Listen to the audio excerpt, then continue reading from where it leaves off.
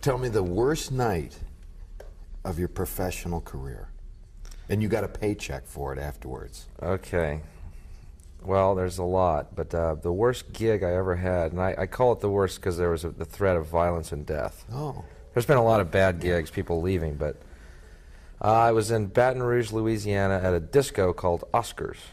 And we were the comics to go on the disco dance floor. And the first night we got there, it was a two-nighter. First night we got there, it was bowling night, women's bowling league. There was 300 Louisiana women. Beautiful. Lined up doing shooters, pictures of shooters. And people are dancing, women are dancing with each other. And the bouncer takes a mic stand and a stool, pushes through the dancers, gets on the stage, on the dance floor and goes, "Okay, we're about to start a comedy show. Everyone sit down. Turn the music off, Earl. Earl! We're going to do a comedy show." People are still dancing. "Here's your first comic, Bill Silva." He weaves through the crowd to dancing and stands there amongst the dancers who are still dancing. There's no music. Begins the show.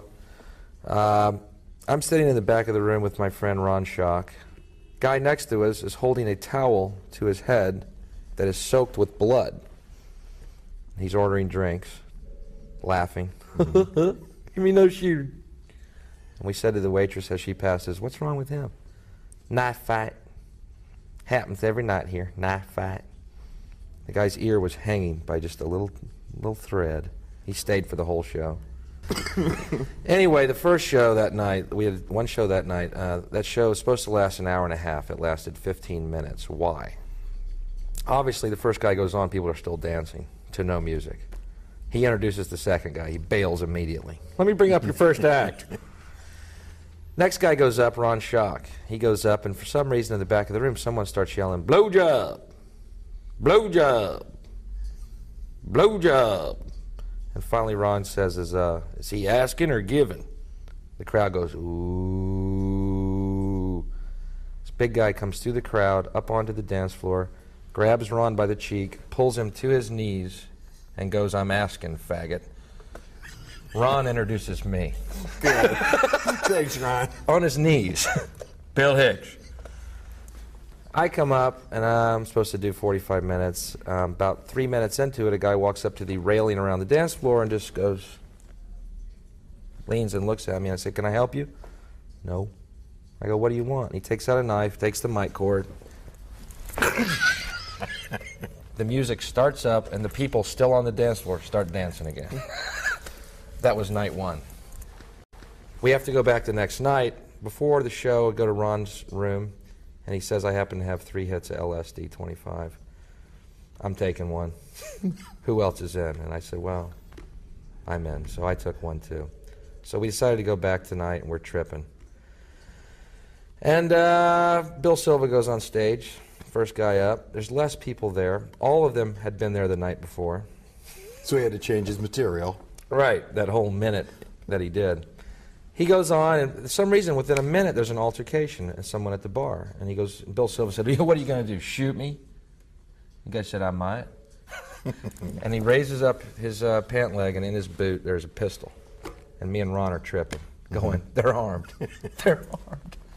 Waitress is walking by, she hears us, she goes, "Don't worry, everything happens." Raises up her shirt, there's a 22 in her skirt. They're all armed. And we went up, tripping, and sweat pouring off our faces. People were hurling bottles at us. Real bottles, not even beer bottles. I'm talking the whole tequila bottle with that little metal thing, that pourer.